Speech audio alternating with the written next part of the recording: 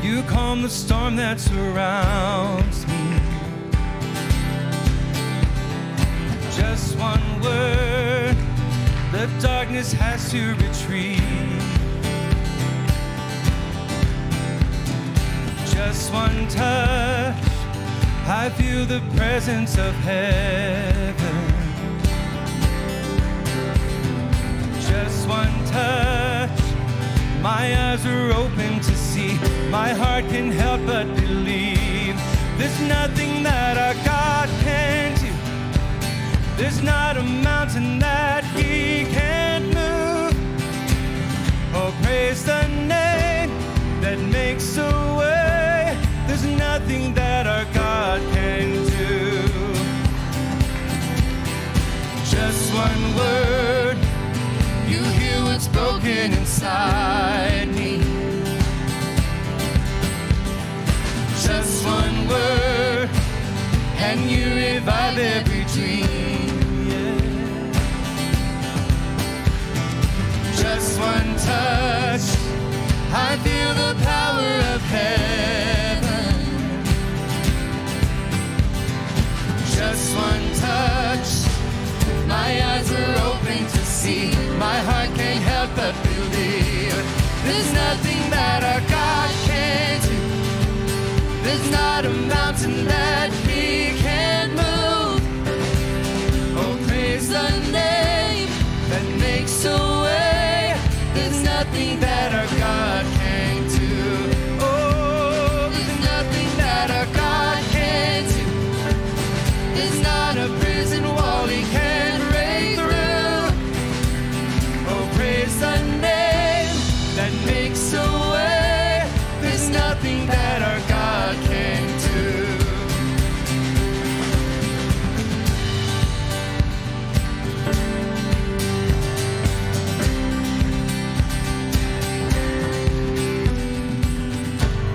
I will believe for greater things. There's no power like the power of Jesus. Let faith arise, let all agree. There's no power like the power of Jesus. I will believe for greater things. There's no power like the power of Jesus. Let faith arise, let all agree. There's no power like the power of Jesus. I will believe for greater things. There's no power like the power of Jesus. Let faith arise, let all agree. There's no power like His power. There's nothing that our God can do. There's not a mountain that He can't move. Oh, praise the name that makes a way. There's nothing that our God can do. Oh, there's nothing that our God can do. There's not a prison wall He can't break through. Oh, praise the name that makes a way. There's nothing that our God can do.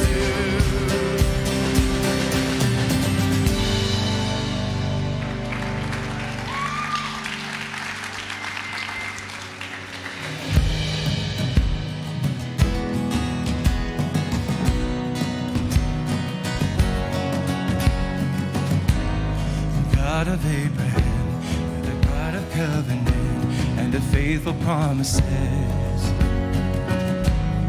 Time and time again, you have proven you do just what you say. Though the storms may come and the winds may blow, I'll remain steadfast and let my heart learn when you speak a word, it will come to pass. Great is your faithfulness to me. Great is your faithfulness to me. From the rising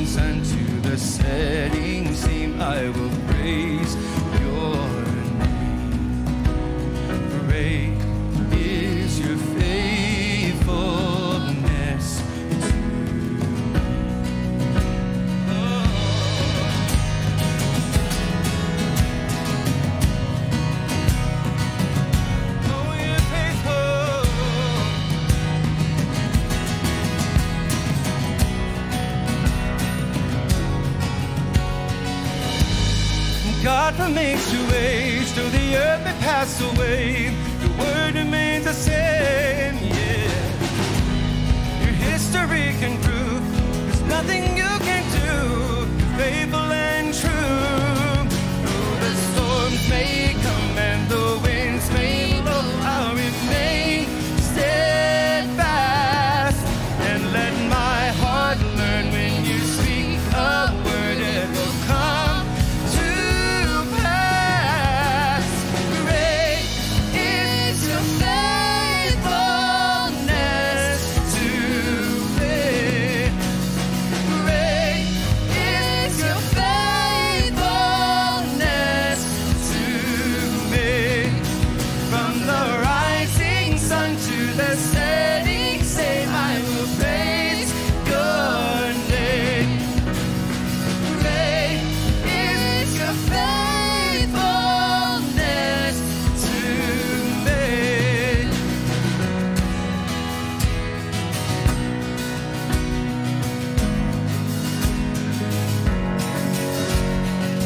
We put our trust in you.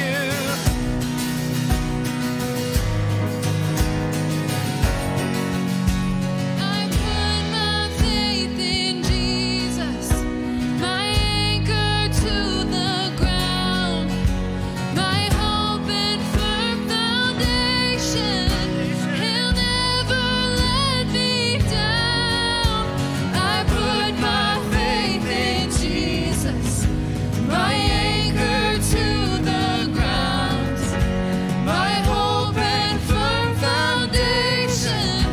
He'll never let me down. I put my faith in Jesus, my anchor to the ground, my hope and firm foundation. He'll never let me down. I put my faith in Jesus, my anchor to the ground, my hope and firm foundation. He'll never let me down. Great is your faithfulness to me. Great is your faithfulness to me. From the rising sun to the setting sun, I will praise your name. From the rising sun to the setting sun, I will praise your name. From the rising sun to the setting sun, I will praise your name. Great is your faithfulness to me. Great is your faithfulness to We have reached the point of communion in our service. If you don't have the elements, we do have some on the table in the lobby. Communion is something that we do here at Pantano Students every week, and it is a reminder of the sacrifice that Jesus made for us, that Jesus died for our sins, that his body was broken for us, that his blood was shed for us, and that way we wouldn't have to go through our life in pain and suffering because someone paid that for us. So I'm going to lead us through a prayer, and then I'm going to give you a few moments to reflect, to connect with God, and think about what you could do to communicate with him better, how you can invite God back into your life or into your life, how you can share him with your friends, and we will go from there, all right? God, thank you so much for Pantano Students. Thank you for sending your son to die for our sins. I thank you that we no longer have to pay that price, that you sacrificed everything for us, and that we can walk freely in your name. I pray, God, that tonight we will feel your presence as we continue with worship. We'll feel your presence, and that we will leave here better than when we came in.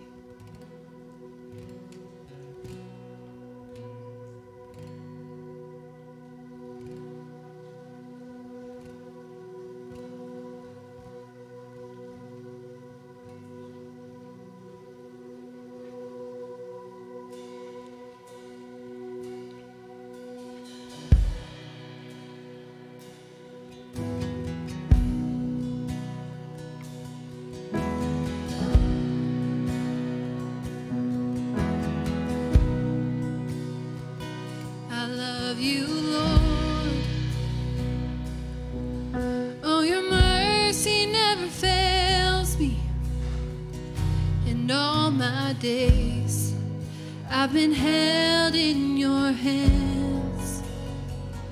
From the moment that I wake up until I lay my head, oh, I will sing of the goodness of God.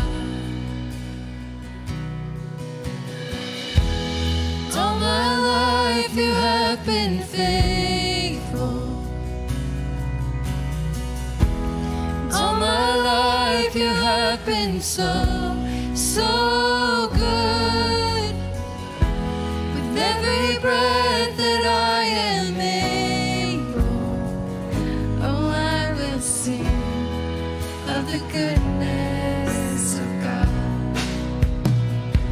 I love your voice. You have led me through the fire. Darkest nights, you are close like no other. I've known you as a father, and I've known you as a friend, and I have lived in the goodness of God. All my life you have been faithful.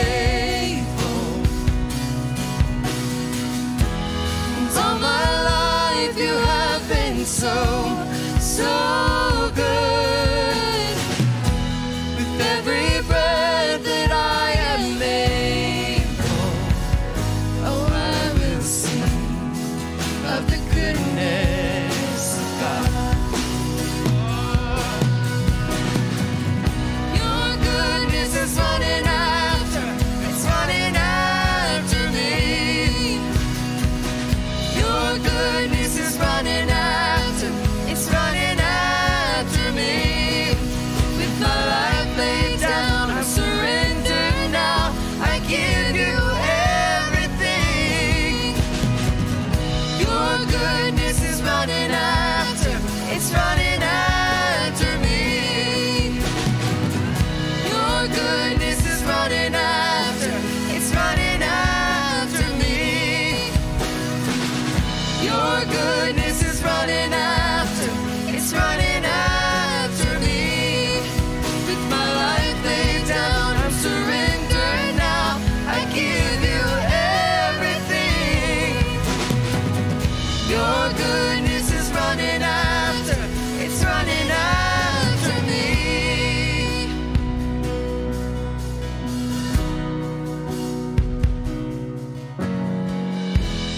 All my life you have been faithful. All my life you have been so, so good. With every breath that I am able, oh, I will sing of the goodness of God. Won't you say, won't you say, all my life you have been faithful. All my life you have been so, so good. With every breath that I am able, oh, I will sing of the goodness of God. Oh, I will sing of the goodness of God. Let's sing that chorus a couple more times.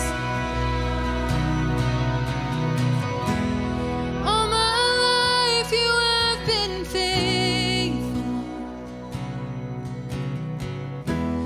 All my life you have been so, so good. With every breath that I am able, oh, I will sing of the goodness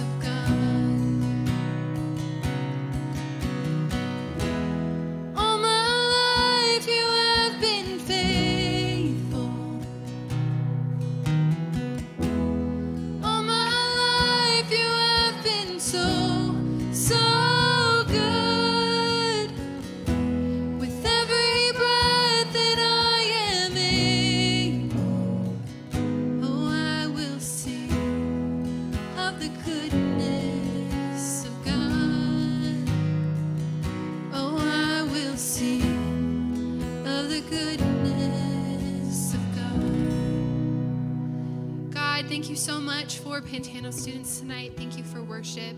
I pray, Lord, that Pastor Amy's message will touch the lives of these students, that no matter what their week was looking like, what their year is looking like so far, what their school semester is looking like, that tonight they're here to hear the words that you will place on their heart. I pray, God, for protection and safety over everybody in this room and those not here. And I pray all these things in your name. Amen.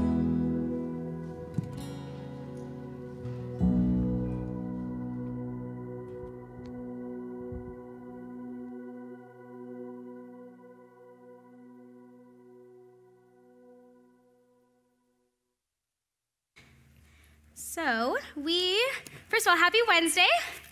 I hope you guys are having a great week. It's the first day of fall, which I love fall.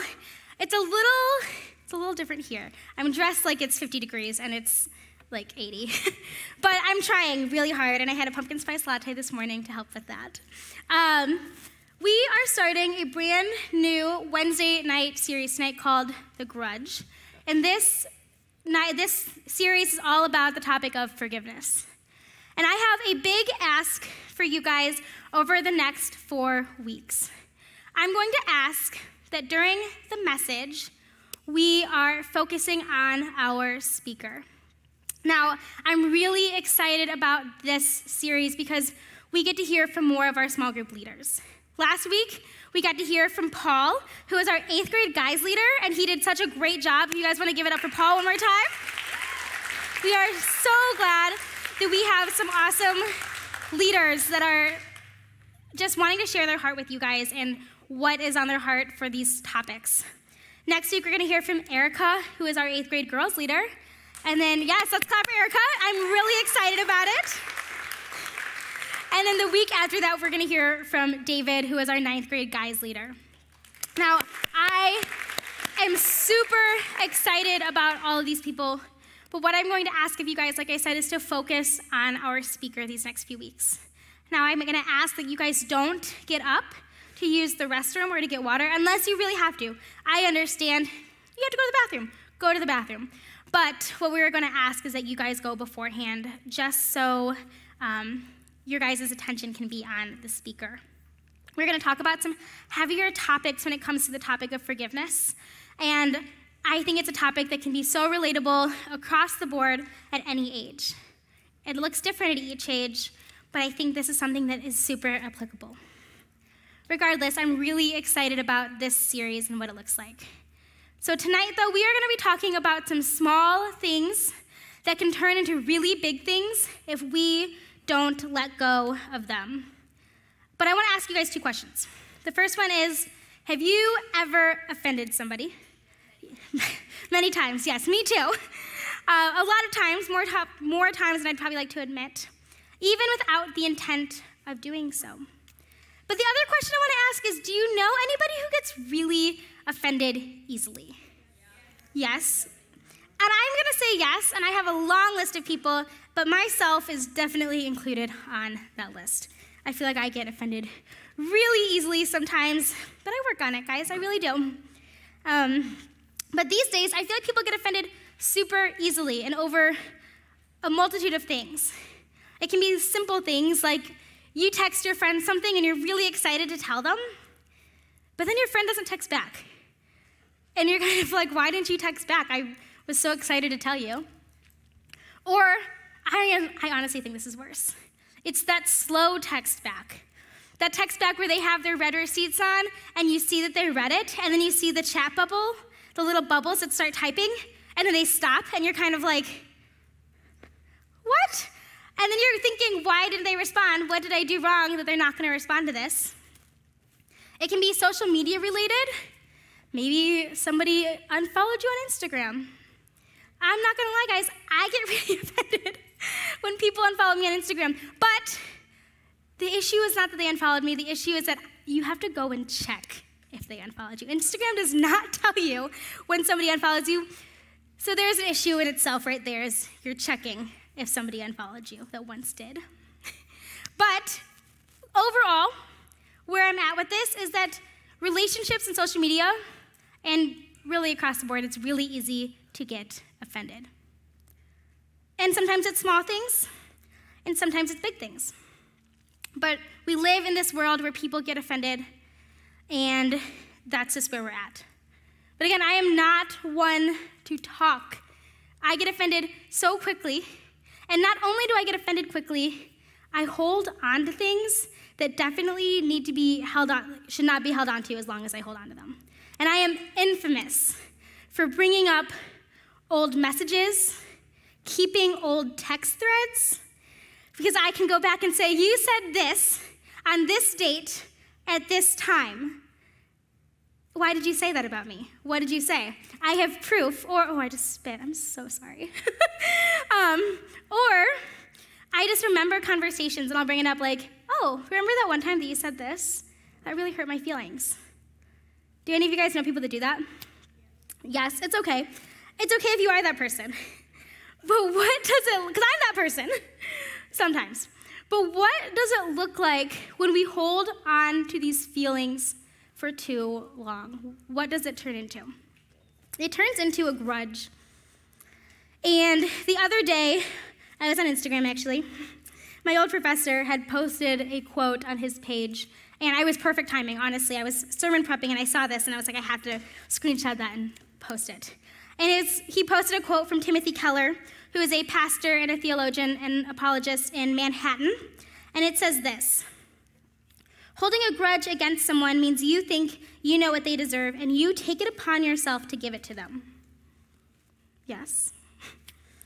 This is the definition I'm going to be using today as we start talking about grudges and what that looks like as believers and what forgiveness looks like in that context. But I want to start with this, guys. It's not a kingdom win when we are constantly holding on to things and feelings and holding a grudge against somebody. And what I mean by that is that the kingdom of God does not grow when we hold grudges, because that is not what we are called to do. In fact, our calling is too big to hold on to little things. The calling that God has given each and every one of us as believers does not include our time being used to be angry, bitter, and hurt over some things. But here's what I'm not saying, and I want to be very clear about this. I am not saying that your feelings aren't valid, because your feelings are so valid. And it's okay to feel things deeply.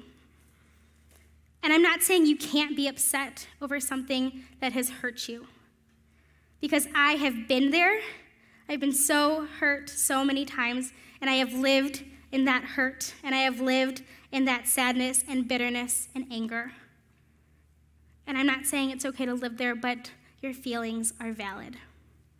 What I am saying, though, is that the Lord has given each of us this call on our life, and it cannot be lived out when we hold on to these feelings and when we hold grudges.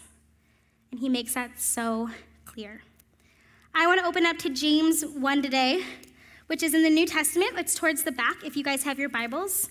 I love the book of James. I talk about this all the time if I open up the book of James. I just love it so much. I find the book of James encouraging and convicting and challenging. And so we're going to look at James 1, verses 19 through 20, and it says this: my dear brothers and sisters, take note of this. Everyone should be quick to listen, slow to speak, and slow to become angry, because human anger does not produce the righteousness that God desires. Now, I really want to focus on that last part of this verse. And it says, human anger does not produce righteousness that God desires. And if you guys get anything from tonight, from tonight, that is what I want you guys to get out of this, is James 1:20, is that God calls us to righteousness, and he desires that for our lives, and that doesn't come from anger. But tonight's message is technically called I'm Over It. And we are going to dive deeper into this idea of what it really looks like to get over the things that hurt us. And the things that hurt us when we are angry, and it's stuff that comes from when we are offended or when we even offend other people. And the question that stands is, how do we, as followers of Christ, get over this grudge that we have against somebody else? And the answer is pretty simple in my opinion, but we are going to fill that gap with love. If you guys open your Bibles back up to Proverbs 10, there's a verse that says this: hatred stirs up conflict, but love covers all wrongs. Now, I want to give you guys this word picture because there is this gap. There's this gap that we have between our interactions and our reactions with other people. For instance, this is the interaction. You share with a friend something so deeply personal about what's going on in your life. Maybe it is who you are really crushing on and who you really like and you want anyone to know, but you want to tell this one friend because you know they'll understand. But then, your friend, and none of us have ever done this, right? Your friend goes and tells somebody else what you just told them. And you find out. Now, here is where that gap comes in. There's this gap of how you can react to this interaction. You just found out that somebody you trusted just told somebody else something that you didn't want anyone to know. That hurts. Like, plain and simple, that really hurts. And by the looks of some of your faces, I'm sure you guys have felt that or been there. Whether you were the person that your secret got shared, or maybe you were the person that shared the secret. Regardless, it hurts all around. But there's this gap, and how do we fill it? How do we fill that interaction gap? But like James says, God desires us to produce righteousness. And we cannot produce righteousness if we choose to fill the gap with a grudge. We have to fill that gap between interaction and reaction with love. But here's the truth in this situation, guys. Satan, he wants so badly for us to fill that gap with a grudge. He wants us to fill it with holding whatever the fault was against that other person. He wants us to fill that gap with accusations and lies and hurtful words and hatred, which sometimes it's so tempting to do that. It is. But God wants us to fill this gap with love. But what does it really look like to fill the gap with love? Love gives the benefit of the doubt. Your friend doesn't text you back. Maybe their phone was dead. Maybe they were busy. Some people genuinely aren't on their phones 24 hours a day. I'm not one of those people. But maybe your friend shares this secret with somebody else. Giving them the benefit of the doubt looks like, it just came out. It happens. And I've been there, and maybe you guys have been there too. But love allows us to give grace to those who need it, in the same way that God has given grace to us in so many bigger situations. But love also allows us to remember the times when grace was given to us by the people around us. If you were that person sharing the secret and you're still friends with the friend that shared that secret, that is showing a lot of grace. But like I said, I am still figuring this out, and there are many times when I hold on to something that meant so little in the larger scheme of things. But I want to share kind of a funny story with you guys. It's kind of funny. It's funny now. When I was in high school, I dated this guy. We dated for a really, really great 2.5 weeks. Such a good 2.5 weeks.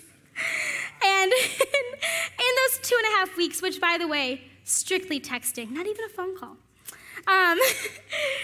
my friend was super excited for us. She was like, I'm so glad that you're dating this really cool dude. She was so pumped about it. She kept saying how cool this guy was and how great it was that I was dating him. The truth was, guys, she also really wanted to date a cool dude. What cool dude it was, who knows? But these 2.5 weeks go by, such a great 2.5 weeks over texting, really. And again, the 2.5 weeks pass, and the cool dude, he breaks up with me over text. Oh, wow. I know, pretty low, and ends up asking out my friend who wanted to date the cool dude. And my friend says yes. I know, the horror. It might be. But here, so here we go. Exactly. The horror. And my 13 or 14-year-old self was probably pretty hurt at the time. I'm not gonna lie. But this was one of the first times that I can remember I really had to make this choice on how do I bridge this gap. That was my best friend. And this was the guy that I was dating. I say dating because were we dating? No. But this could have gone a lot of different ways. Maybe I say, we're not friends anymore. Or there could have been hurtful words on both sides of our stories. Or I could have held on to those feelings for a really long time. But in reality, in typical Amy fashion, I shed some tears, of course. And I think I said probably something along the lines of, well, that was ideal. And I moved on, and we were still friends, even throughout the relationship. How long were they together? So, good question. So, here's where I'm getting with that, though. If I could go back to my 13-year-old self, I probably would have communicated my feelings a little differently. I would have. But you know what I would not change? I would not change the fact that I didn't end that friendship. Because God does great things when we choose to bridge this interaction gap with love. So I'm getting there. So there's this wonderful photo, and I've shared this photo before. This is my friend Elizabeth. She was one of my best friends in the entire world. This was taken in May at her wedding. She got married to this awesome guy named Caleb, who was not the cool dude. I'm gonna tell you that right now. And I got to stand by her at her wedding day last May. And in 88 days, she gets to stand by me at mine. And again, this seems so silly. We were 13-year-olds. We didn't even know what dating was. And this was so long ago. But that decision to remain friends and to fill this gap that could have been filled with so many things was filled with love. And because of that, I have a forever friend. And it's a great Christ-centered friendship. But I want to ask you guys, what does bridging that gap with love look like for you? Whether it's that friend that doesn't text you back because maybe they were busy. It's not that they don't like you or that they found someone better. Or if it's that friend that shared your secret. How do you bridge that gap with love? In Ephesians 4, it says this. It says in Ephesians 4:2, be patient with one another, making allowance for each other's faults because of your love. It's inevitable that we are going to fault each other. We are. Again, sometimes we don't intend to. And I can assure you of that. There are so many times that I have been hurt, and I know that person did not mean to hurt my feelings. And vice versa. There are a lot of times when I have hurt somebody else's feelings, and I know I didn't mean to hurt their feelings. It was not my intent. But the truth is, somebody is going to get offended at some point in your life, and maybe it's you, or maybe you did that to somebody else. But because of our love, the love that we receive from Christ, that allows us to move on from that, and we can give grace in that situation. And I'm sure you're thinking, though, what about those people that intentionally try to hurt our feelings? Because there are lots of those people. There are. People will try to hurt your feelings. But the conscious decision to let it go is a form of forgiveness. And that's really hard. It's a lot harder said than done. And in Proverbs 19, it says this. I'm opening at the wrong verse. It says, sensible people control their temper. They earn respect by overlooking wrongs. I am not saying that what happened and what was said didn't happen. And I'm not saying that you have to forgive and forget. In fact, I don't like that advice. Because we're not going to forget what somebody said or what somebody did to us that really hurt our feelings. but you can forgive and move forward in whatever way that looks like for you. Our calling is to reflect who Jesus was. Can you imagine if Jesus held on to everything that offended him? Or can you imagine if he held on to every hurtful thing that was said or done to him? How would that look when we are reflecting who he is? What does that look like if that's how he did that? But the truth is, the mission of Jesus was to show the love of the Father through his life here on earth. Because Jesus' calling was too big to hold on to little things. In the same way that our calling is too big to hold on to little things. And I know it's super hard sometimes to just say, I'm over it. It's really hard. It's also hard for the person that hurt your feelings, whether it was intentional or not intentional. It's hard for them to swallow their pride and say, I'm really sorry, I did not mean to do that. But how do we say I'm over it, and what does letting go of that grudge look like? But like I said at the beginning, is that we fill the gap with love. And I want to end with these questions for you guys tonight as you enter into your small groups. I want to ask if there are things that you have been holding on to where you can start filling this gap with love. And I want to ask if there are people that you may need to forgive or talk to start filling this gap with love. I'm going to pray us out, and then we are going to enter into a time of small group. If you are unsure of which small group to go to, come and find me, and I will send you that way. If you guys want to bow your heads. Heavenly Father, thank you so much just for another Wednesday night. We are so thankful that you are a God who gives us grace and a God that has sent his Son to redeem us. Lord, you are so good and you are so faithful. I pray that these students can lean into letting go of any type of grudge that they may be holding on to right now. And I pray that these next couple of weeks that they just open their hearts to what you have to share with them, Lord, and what it looks like to forgive the people in their lives, or even the people that aren't in their lives anymore. Lord, you are so good, and I pray that we have a great rest of our night and week. In your name we pray, amen.